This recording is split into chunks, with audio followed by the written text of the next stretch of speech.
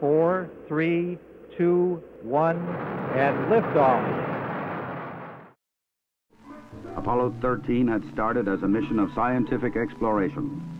It was now a matter of survival.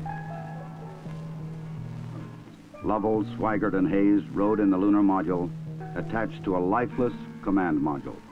The command module just slowly kept going down in temperature until I think just prior to reentry, it was down to about 38 degrees. And along with that, there was a sort of a chilling coldness. The walls were perspiring, the windows were completely wet. If you want my opinion of how they handled the situation when it happened, they handled it exactly like we'd expect them to. They were about as well on top of it as anybody could be who knew what we knew, which isn't very much, I'll have to admit. But I think they did everything right within the knowledge that was available to us in a timely fashion, which is what all we expect of them. The astronauts faced another problem, their own exhaled breath. The lithium hydroxide chemical to take carbon dioxide out of the air was not sufficient in the lunar module. They would have to adapt the canisters from the command module to fit the hoses in the LEM. On the ground, an adapter was fashioned from materials the crew had available in the LEM: cardboard from a checklist, plastic bags, and tape. After checkout in an environmental chamber, the directions for construction were sent up to Aquarius.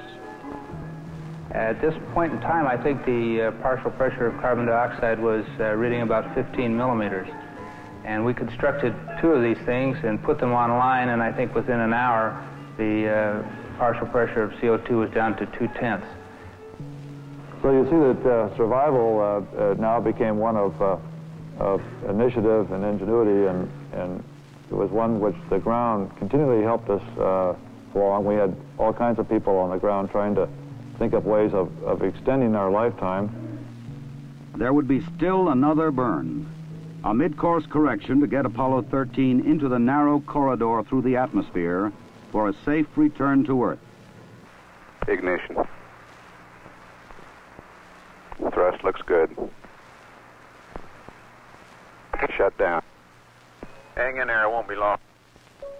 There were moments when I didn't know how much consumables we had, whether we could make it back or not, but in a situation like that, there's only one thing you can do. You just keep going, and you just keep thinking up where you can get more consumables. And so that's exactly what we did. On April 17th, they prepared for re-entry. After a small course correction burn, they jettisoned the damaged service module. Copy that. And there's one whole side of that spacecraft missing. Is that right? The whole panel is blown out, almost from the base to the engine. It's really a mess. Man, that's unbelievable.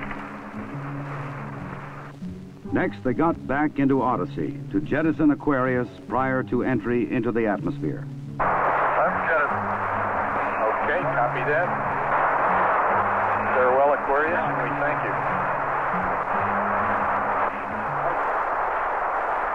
Odyssey Houston standing by, over. Okay, go.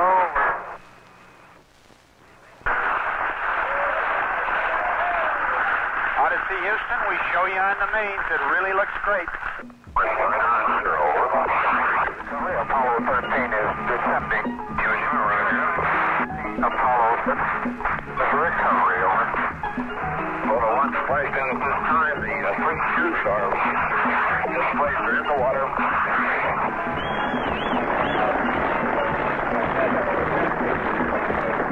Captain, that when I spoke to you on the phone, you said that you regretted that you were unable to complete your mission.